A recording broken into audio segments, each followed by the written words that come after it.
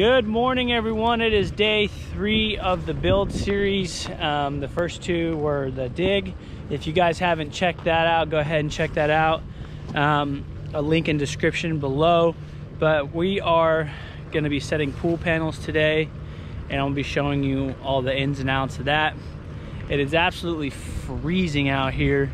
The hole's full of water. The pump tripped somehow, but I got it working.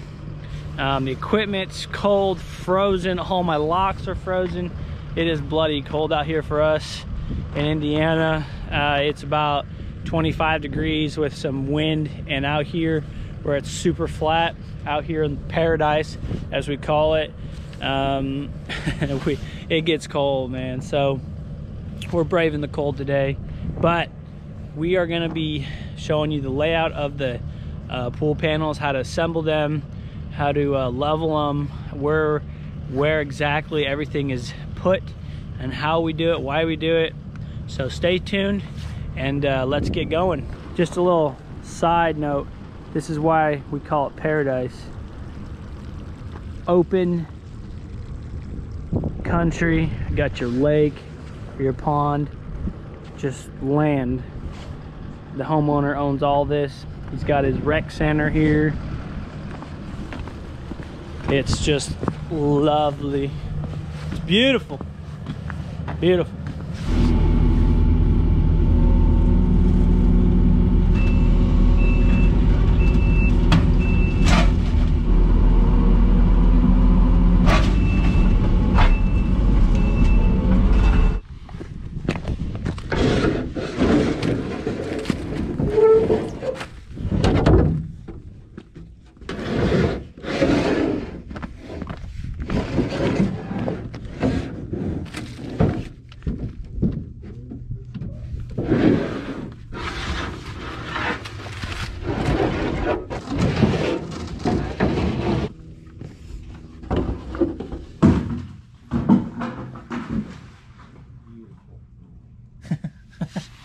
What the fuck?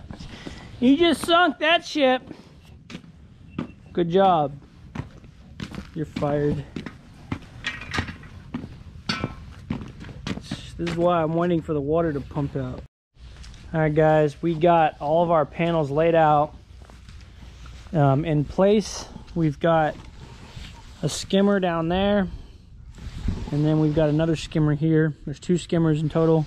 Those are going to be 4 returns. Boom, boom, boom, boom. That way all the pressure just pushes around into the skimmers and it flows out. Got all my turnbuckles laid out. Laid out, pack over there, pack over there, pack over there, and the rest right there.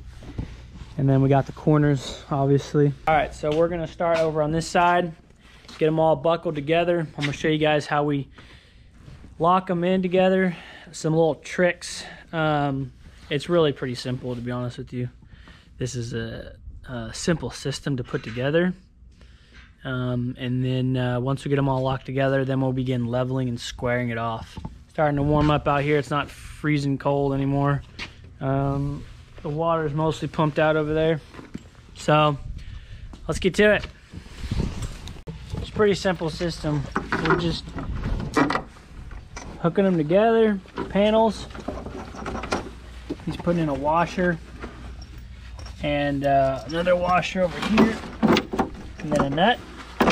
Bolt them in, every one. And we'll do the 4 of them, and then we'll wait. The turnbuckle goes up here and down at the bottom, so you do those last.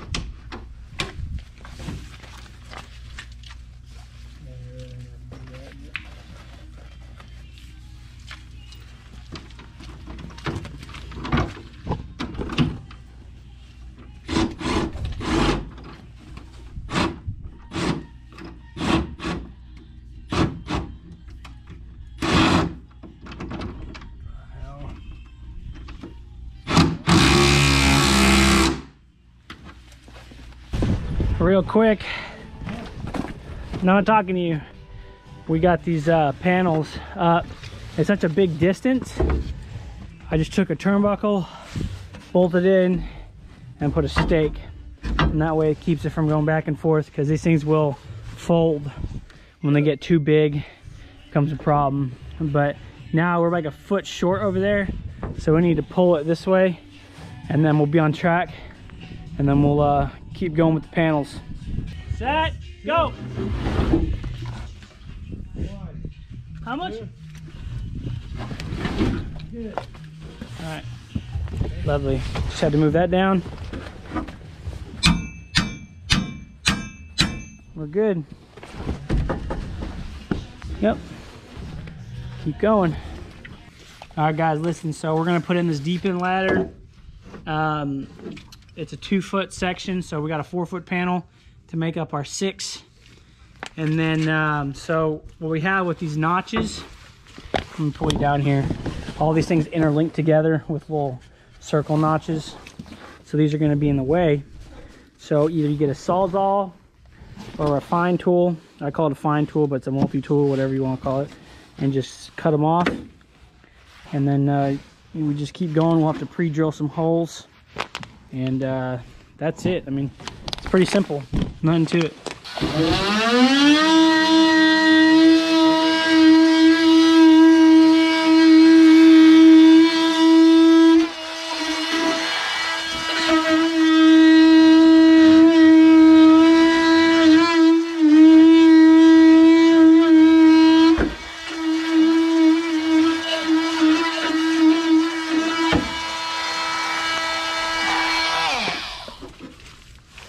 Here, put this out of the mud. Okay, grab the drill. You know what we need? We need some C-clamps. I had some too. Those ones we use for cabinets. We took them out, didn't we? Really? They were in that Milwaukee case. I took it out. You got the brand new one full mud already. I didn't do that. There we go. Mark them. What did I do?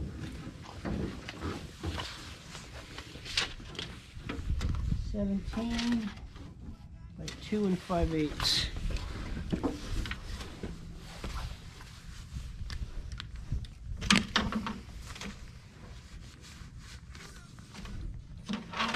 Mama never said I was a smart man.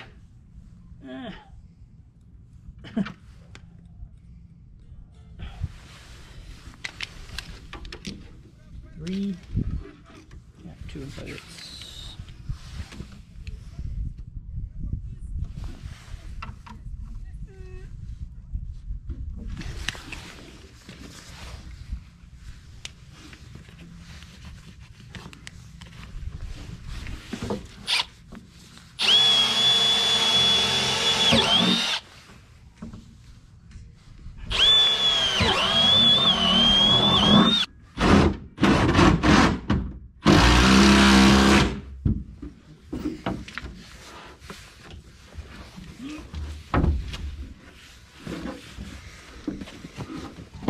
There we go, pre-drilled, ready to go. Now, honestly, could have saved some more time if we'd had some clamps, C-clamps. I think we'll get those. I got them at the shop. Bring them, make it a lot easier. There you go. Your deep in ladder, put some rails in the concrete. Done deal. All right, y'all, we got everything set up. We got the footers cleaned out. There was some mud in there. I got my transit set. With this pool, we got a lot of variance. We can kind of go up and down wherever, but the highest point of my footer is level because I've already checked it on the dig. We got some low spots and whatnot. So what I do on most pools is I'll just set the transit up and then I'll get it to beep level. And then I go off my highest point, and then I jack everything else up. That's the easiest way. And digging out stuff is just not acceptable. It's a waste of time. It eats into your time. It's almost impossible to do just because you don't really know where everything's at. And it's a nightmare. So that's why you can kind of, you know, vary your footer when you're digging, and a little bit up and down. It's okay, but it can't be too high. It can be a little low, but it can't be too high because you just jack it up. So I got a scrap pallet, and we're gonna use those pieces to jack it up level, and then we'll put in our turnbuckle. So jack it up.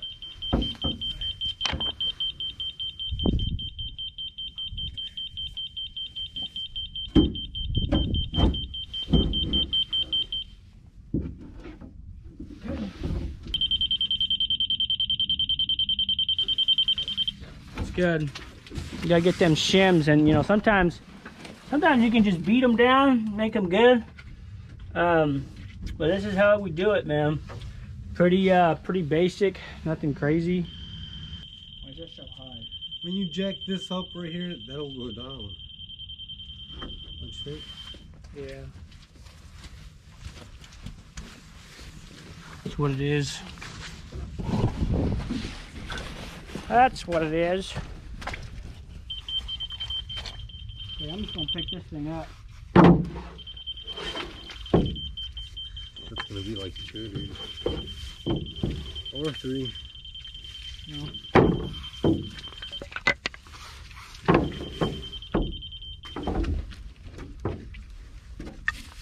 A little one, come on.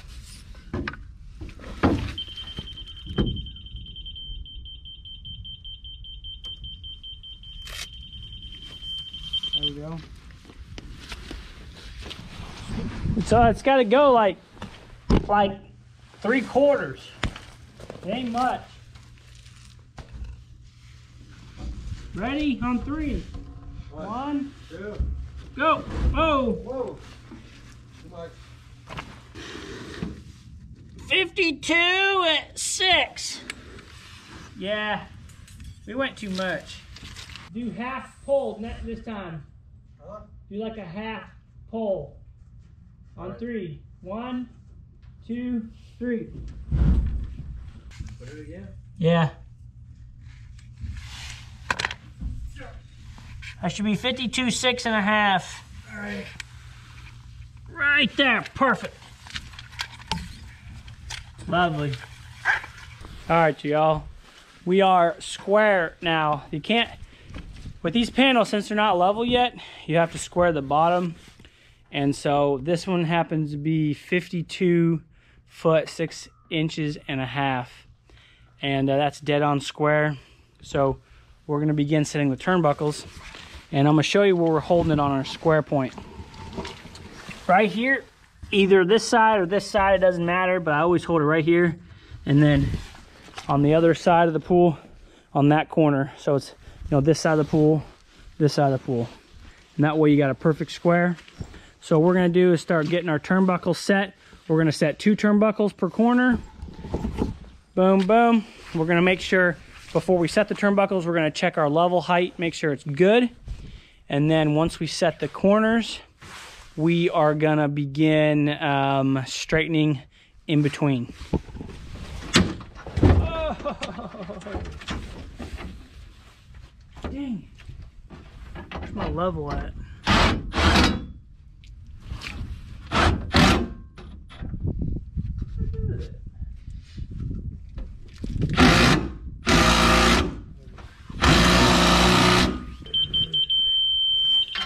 Good.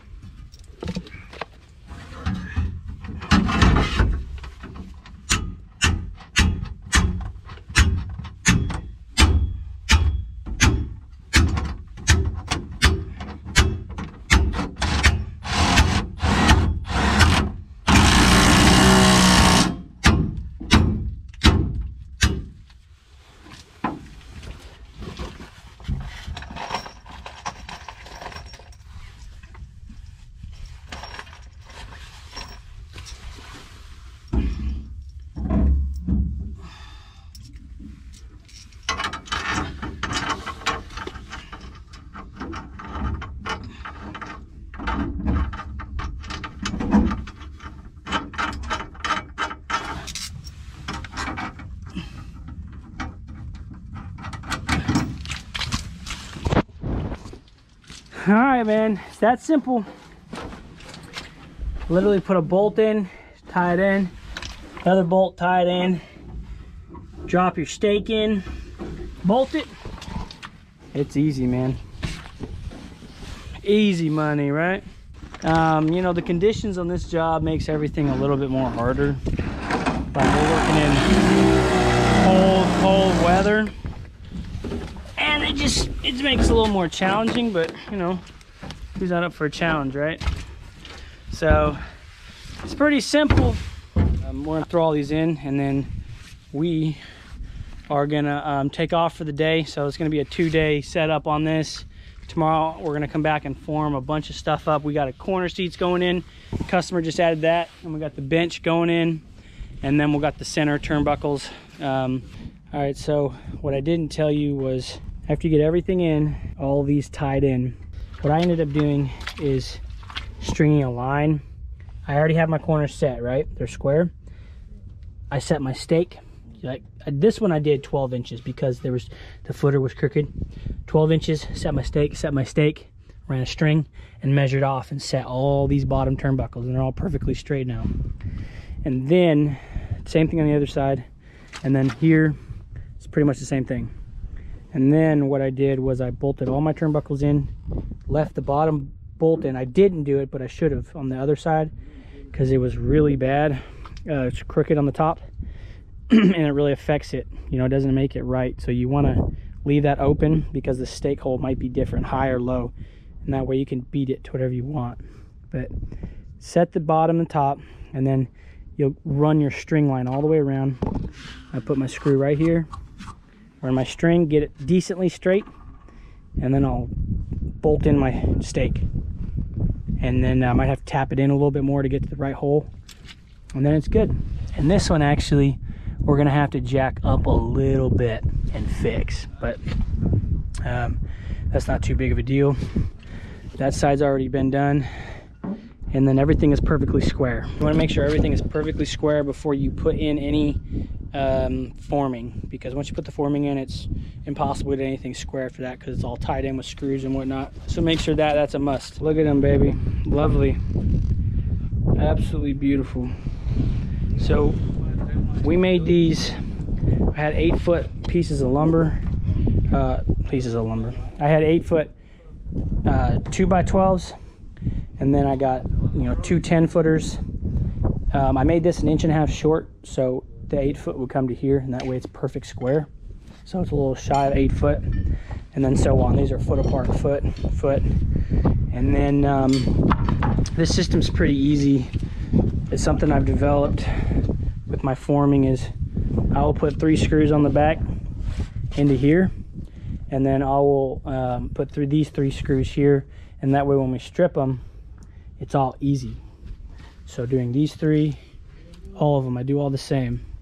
And then I'll drive stakes. On this one it's only 8-foot sundeck, 8x8. So you know, I put 1, 2, 3, and then like on a 16-foot I'll put like 5, but this is good. Put the stakes in, run my string lines on the inside. Always run your string lines. Already took them off, so everything's perfect. And then you can see it. I mean, this is it. Everything's braced off really well. I got my braces here come down. Everything here is super important. Can't skip a step on these because there's a ton of weight that goes on these things. With these 2, these are for the bottom, so the bottom doesn't toe out. And you might think, oh, it's pretty strong with a 2x6, but believe me, it's not as strong as you might think. Not when concrete's hitting it. We've got 2 more steps to do yet. We're gonna drill holes, 1 here and 1 there, all the way down. Boom, boom, boom, boom. And we're gonna run our all thread in. I've showed this on other videos, but not this one specifically. And then we'll tie the all thread with a nut and washer, and we'll tie it into the wall, just like a concrete footer wall, if you've ever seen that, for you guys that build. So it's a foolproof system. I've had some blowout on me. I've had some bow, and this one really works perfectly. It's never failed on me yet. So you know, this is the only way I'm going to do, I'll do concrete steps, and it works perfectly. So easy to strip, nothing's in the way, you ain't got no problems. And this one, I've never done one like this actually, but this, you know, I've got everything braced off in the back, and this is just leverage. I mean, this is being held up, you know, it's not going anywhere because it's pushing against, and then this one is pushing up against that, and so it's not going to go anywhere. So you're good. Everything is being supported off each other, and you are solid. All right, everyone, it is day 3, and we are going to be done today, I promise, because I am not coming back here to do all this tomorrow because it's supposed to be snowing. So we're just doing a bunch of little details. This should be the final day. We're getting everything wrapped up. All right, it's real windy out here, so audio might be a little weird, but I got all these, just some makeshift forms for the footer. It's all I need, because this is all going to be gravel. Just stay away from my pipes. So I kind of pieced it in there all the way around on the edges here. You can see I got them all the way down. So that's going to keep all that concrete in. I got a bunch of bracing. I got 1, 2, 3 braces for the sun deck, so no gravel, concrete pushes it out. These things here, I always like to use a 2x6 or a 2x10 or whatever I have. Works really well for standing on when we're pouring the concrete. And then I got some here. The guys are now doing the inside, so no concrete comes out per usual. Super important. It always makes everything so much nicer, and then especially when like the dirt's uneven in the dig and doesn't get exactly perfect, it can all be really nice, and the concrete can get under there. Concrete will just get all the way underneath those forms without spilling out, and that way it's really solid. All that weight from the pool, there's not too much weight. You just really got a slab going on top of this. That way it's all secure and it's all solid. Got my sump pump tube in, all nice. These are my seats. Got them braced off down there. Got 3 stakes in, and then we're gonna do the same thing we did over there. Put all thread ties in, one here and then one at the bottom as low as we can go, and that should be secure. Here's an electrical box that Dom tapped into, and these are that's where he spliced in the wires for the lake. Clean out's done. We rerouted the sewer, so that's a clean out we did. It's all rerouted, got gravel around it. And then let me show you here. Filled this all in right here. Capped off. So all of our details are done. Got most of our electrical done, so we're ready for the footer. He got it all done for me. We'll end up burying a couple of those electrical lines, but just all those details are important. Making sure on your pool that they're all done, you know, making sure everything is done right and everything's efficient, running good. So we got all of that buttoned up. So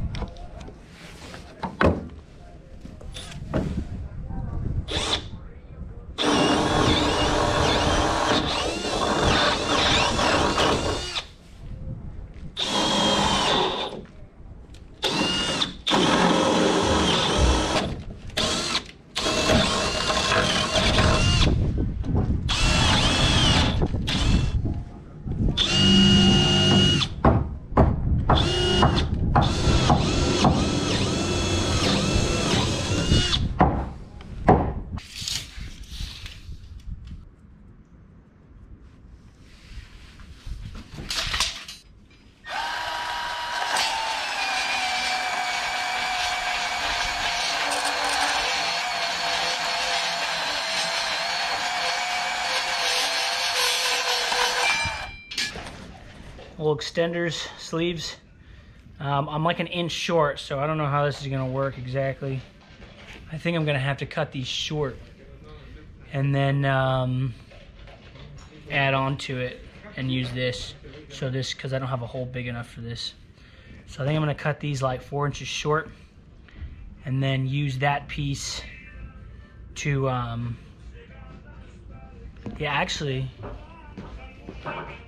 I gotta do is cut it like 5 inches and then put it back on and it'll be perfect. Slick. Oh yeah, I'm a genius. Let's get the bottom ones done. Hey, do the bottom ones first. Huh? So you're not walking over. You got to get down on your knees. It'll be a lot harder.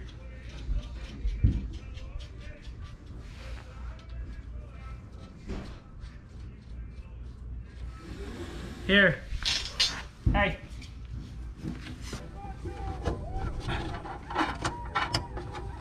Okay.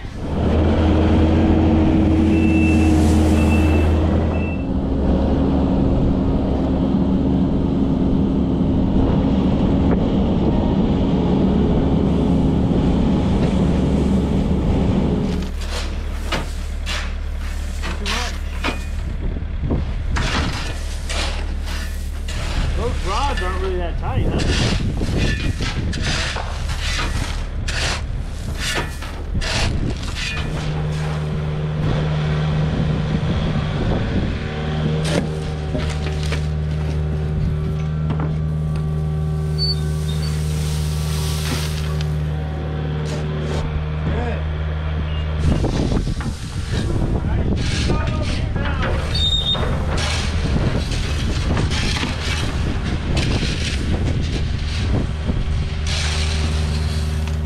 What she looks like. He's gonna finish straightening these. When he tightened the turnbuckles, it tightened them too much in, so he's gonna straighten them with the line again. We're getting our line snapped for our concrete and making sure we're 3.5 inches, and the rest is concrete, man. It's just a big old full of concrete, that whole step.